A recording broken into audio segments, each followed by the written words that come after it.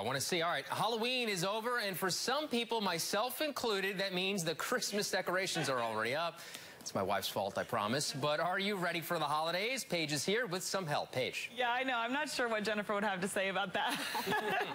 But Jennifer Durbin does join us now, the Clueless Chick. She's here with some tips for incorporating new, fun, and really simple traditions into your holidays. I love this because everybody loves to have things that they look back on at their childhood of, you know, we used to always do this, and these are some great ways that you can do that with your kids. Yeah, very simple, very inexpensive. Yes. So the first idea here is to get some plain placemats before Thanksgiving and some fabric pens. And then right before dinner, you can have everyone write what they're thankful for this year.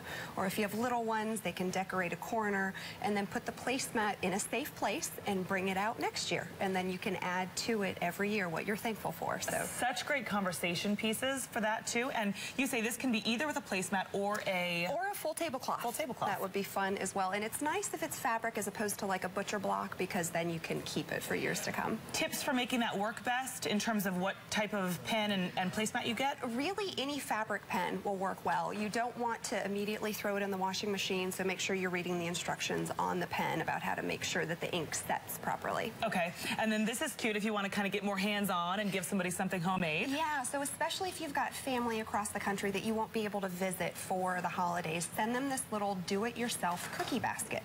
So include some bags of cookie mix, you know, some cookie cutters and some frosting, and that way as a family they can make cookies for the holiday, and maybe they'll even send you a few. Yeah, so it'll be a gift back to you also. And this is also the perfect hostess gift. So if you're going to holiday parties, put this together and take it with you. Brilliant, brilliant. And this way is a way for the kids to kind of get into the spirit and count down to the holidays. Also, tell us about the Advent calendar. Yeah, so this is a fun do-it-yourself Advent calendar that you can make especially for grandparents who aren't close by. So you create this Advent calendar and then include a picture of the little ones throughout the year. And every day they can remove one of the numbers and see another picture of your little ones. And then if you're really crafty and have the time, have them return the calendar to you next year, and you can refill it with pictures Make from it with next new year. ones. Yeah. Love it. All of these ideas will be on our website, WNCN.com. We link the video as well as on the Clueless Chick website, cluelesschick.com. Jennifer, as usual, lovely ideas. Thanks for coming in. Thanks for having me.